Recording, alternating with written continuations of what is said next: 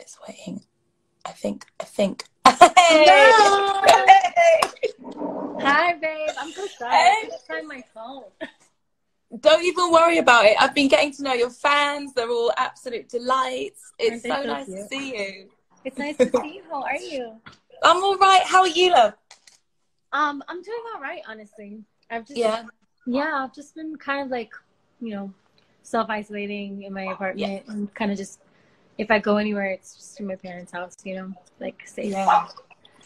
Yeah. It's a crazy time. I was actually just saying to your fans, your new single, 50 Feet, it's literally just dropped, but releasing music at a time like this, it must be such a different experience in terms of promo, performance. Yeah, it's quite the experience. I'm doing like a few, honestly, I think it's kind of cool though, because I get to be really creative. On a lot of different fronts, like with a lot of different outlets. Like we're creating with the resources that we can, and I think it just kind of is a cute testament to like artistry and how important it is during a time like this, and just the ability to do so and to create for a living. I love it. You're right. It's like you're very resourceful. Like artists are. It's the nature of the work, and you can draw from whatever's going on. So now we have these totally different kind of stimulus to be drawing from, and you can actually connect, if anything, more with fans. Yeah, kind of. I mean, I have more time, of course. Yeah. Yeah. It's been. I've also just kind of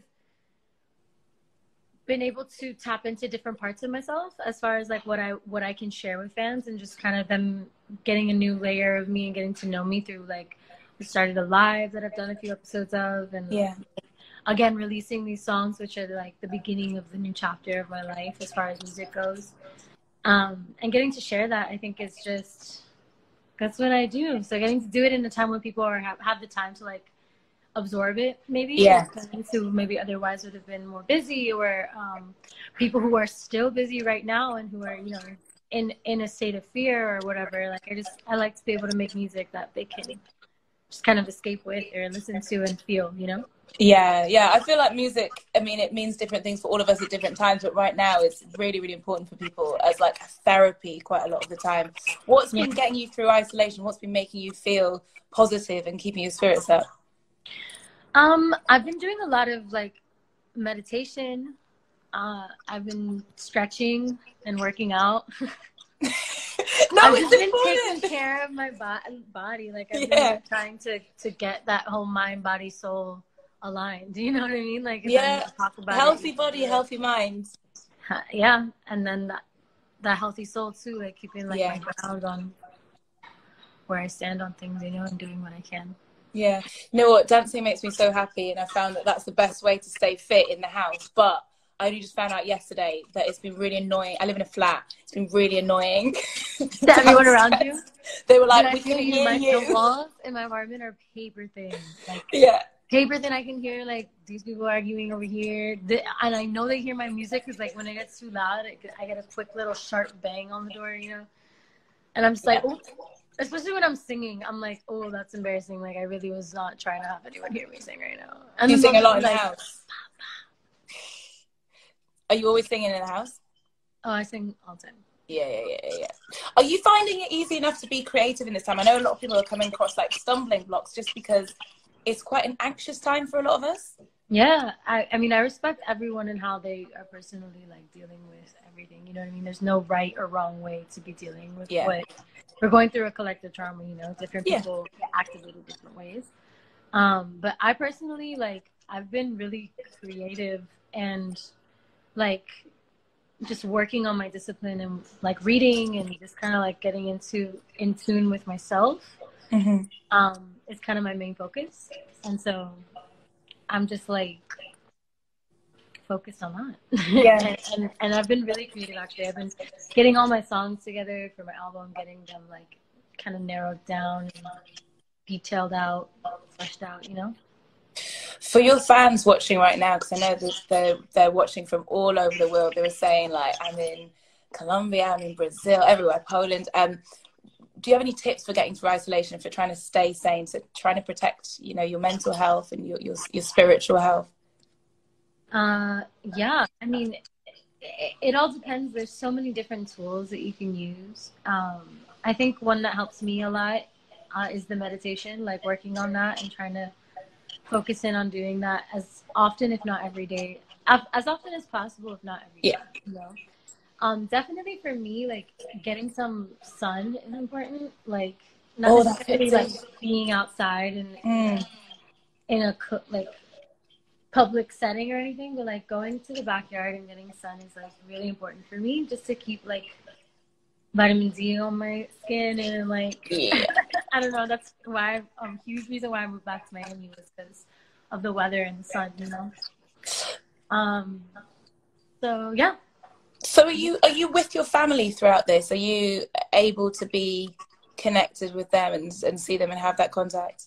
Yeah, well, my grandpas are like in their own personal isolations. Like Okay. they're not, we're not like kind of interacting with them too much. I mean, not physically. Like we FaceTime them and call them. They call me every day. You know what I mean? Like we talk, but yeah, my parents and my brother and sister are home from college as well because you know school's canceled Yeah. for the rest of the year. My brother's a senior and my sister's a freshman, so they missed their like senior and freshman years. I don't know if it would be good or bad. I didn't know how I'd feel about that at the time. I'd be like, Yeah, great, I mean, but I didn't go to college, so I can't attest to the feelings. I, yeah, I can attest to the FOMO though that I felt not going to college, so I can assume that that's that's what it. they're feeling. So, but yeah, we're able to like to see each other because they live really close to me, and we just kind of that's like we're just seeing each other, you know. Yeah. No, I was just watching your video for 50 Feet, and I was just thinking, like, you probably didn't know this at the time because of when it was filmed, but it celebrates family, you know, it celebrates friends, it celebrates home, all these things that Closeness. we It don't even celebrates realize. closeness, warmth. Yeah. We don't even realize that these are privileges until they're taken away from us. It's interesting, right? That we have to have something so beautiful taken away for us to realize how important and necessary it is. And actually, right? how it's actually the only thing that's important because we're at this time right now where everything's on a halt, right? Yeah. At halt. And we are forced to observe the systems at play and forced to observe how they actually feel about their workforce, you know what I mean? Mm-hmm. And about their citizens. And I feel like that whole situation is just very eye-opening and very aligning and kind of getting in touch with what's really going on and how we can navigate that, you know? Yeah. We were just talking about the music that you're playing and the books that you're reading. What artists are helping get you through at the moment? I've been listening to a lot of like old school stuff. Like Nice. last night I went through a lot of like there's like oldies like Bob Marley and like Miles Davis and Aretha and The Doors and Fleetwood Mac. Like I just been down memory lane vibes. No, I'm here for that. Yeah, and then so I've been listening to a lot of that. I listened to a lot of Janae. Janae Aiko's new album, Chigumbo, is incredible. Yeah, beautiful. Yeah, I've been, I'm still listening to Summer Walker's record. I am. A lot of like James Blake, very calming energy. Yeah. Nice. I think that it's important, and it's also nice. Sometimes I just need to like ask someone, and then it gives you ideas, and you think, actually, why did I not think to listen to that album? Because they slip your mind. There's so much out there, but now is a really good time to focus in. I guess a part of staying positive as well is to look to the future. Do you have anything in particular you're like looking forward to on the other side? I want to tour. Yeah. I bet a lot of people watching right now would like you to tour as well. Yeah, I'm excited to actually like drop full-on music and have people have an album from me and be able to kind of like explore that deeper, and especially connect with my fans. Like, because what I'm also noticing is as I'm releasing music is that I have a beautiful like global fan base. You do. Yeah, it's really international, and there's a lot of people around the world who are interested in what I have to say and what I'm singing and my voice and my art, you know. So I'm excited to like explore the world and meet those people and connect with those people and sing for them, you know. I'm really excited about and explore their homes, you know. I'm really excited. Well, you're able to connect with them. I saw on Sundays you're doing attunement on your Instagram. I'm sorry? On Sundays, you do attunement on your Instagram. Yeah. Just talk me through a little bit what that is and how you're connecting with fans that way. Yeah, so I had always had this kind of idea, because a huge part of me as a person is kind of my spirituality and just my connection with spirit and my growth towards my higher self. Like, I feel like that's kind of been my whole journey and battle through this like industry, which is so the opposite of like soul enriching sometimes. I think that that's been my main mission, is to make sure that I keep myself, find myself, and grow towards myself. Yeah. So that's been something that I've always been really passionate about.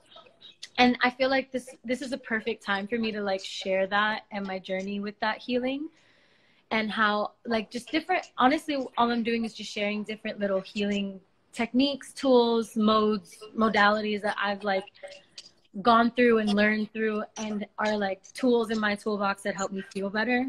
Yeah. And that have helped me come to a place of equilibrium, because I also have suffered from like anxiety and depression and all kinds of, you know, the feelings and voices and things that just don't feel right, you know. And I feel like I've grown a lot out of that, and also I'm always growing towards being better, you know. So I think that now is a perfect time to share that with people who feel like they're going through the same thing and happen to like watch what I do, you know. Yeah. If you happen to be able to tune in and you happen to be able to care or want to know more about like just ways you can help heal yourself and find yourself, that's what I'm talking about. Well, loads of your fans have been watching and getting in touch, and I'm trying to like keep up with all of these questions. There's so many. I'm going to go with this one first. Remember, you can just leave questions in the comments below. Going to go with this one first from Rita. It says, I know that writing an album takes a lot of time, and during those months you go through a lot of feelings, a lot of stages. How do you manage to organize everything into a final project? That is a great question. Good question, isn't it? Yeah, that's a really good question. Yeah. Past like 2.5 years almost that I've been writing has been like they said, like a journey and a process of getting to know myself, kind of releasing layers of myself. And I will say there's songs that I've written that I don't even like resonate with anymore. It's just like I got them out when I had to get them out, and then that's like what it was. And it doesn't necessarily need to be shared, or it doesn't necessarily need to be part of where I'm at now. You know what I mean? Yeah. So I've had quite a few little growth moments, but then also a lot of those songs are like really special to me and really relevant to the story, I feel like. And when I say story, I simply mean like my own journey, you know, like, and I think that that's kind of all I want to give as an artist, is like my own experiences and the honesty of that. Yeah. Because that's all I can give. Like, that's what art is like, to me, is like expressing what your soul's feeling at the time. Mm-hmm. And sometimes it'll still resonate with how your soul feels when you release it, and then sometimes it won't. So I have songs that really do resonate, and I have songs that don't fit with those that resonate and have to go in another kind of section. And it's just like I have little posters, and I just write down all the songs and kind of try to group them properly. Yeah. Well, because we're human, right? We're in flux and in motion. We're constantly like changing and evolving. We're dynamic. So there's no reason that something you felt at this one point would necessarily still stand like 2 years down the line. Sometimes it takes a long time to write an album. There's all sorts of moving parts. I like this question. Some of the best albums that there ever were, like the artists really took their time with them. Yeah. Yeah. And that's not to say there aren't also a bunch of really incredible albums that, you know, people just popped out like quick, like. but yeah. But some of my favorite artists are really, like, they take their time with their shit. They're curating their heart. Mm-hmm. I think there'll be a lot of quarantine babies come out, like not just babies, but like artistic babies, like a lot of albums. Okay, I was like, girl, what?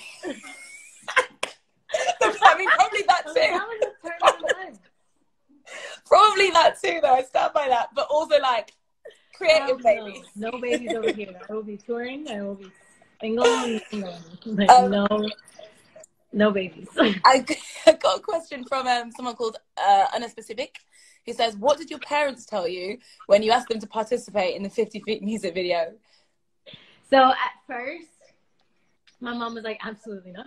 Like, no. I don't want a bunch of fucking strangers in my house. It's not happening. Because she's very energy-based and stuff. I was like, Mom, sure, this has to happen. It's important. I want you in my video. We have to capture us. We have to capture this space.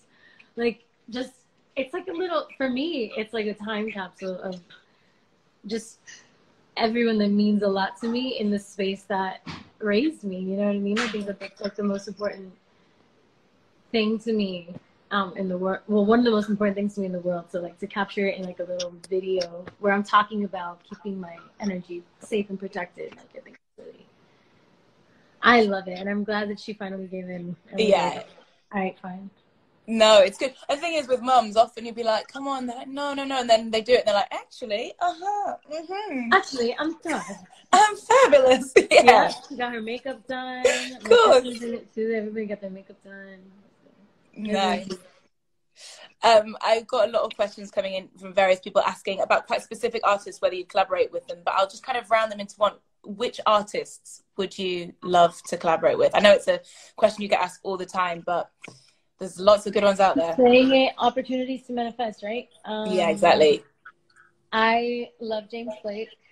Yeah. I would love to do a song with Janae. Yeah. That would be beautiful. Yeah. I think it would be really beautiful. Yeah. And just shooting for the stars, like Kendrick Lamar. Say it, put it in the universe. Yeah, I think he just has such an incredible pen, and musicality, understanding of music. It's just like so. He's a legend. Yeah. And such an inspiration to me. So I think I would one day we're gonna grow there. You've said it now. I maybe he'll see this. Maybe. Who knows? I think we're running out of time, and I'm so sorry because there's so many questions coming in. Oh man, I wish I could ask you all. Is there anything that you would like to say to your fans right here, right now? Anything that maybe they don't know about you, or anything that you're feeling right now towards them, especially in this time? Anything they don't know about me? Not that I haven't wanted to share.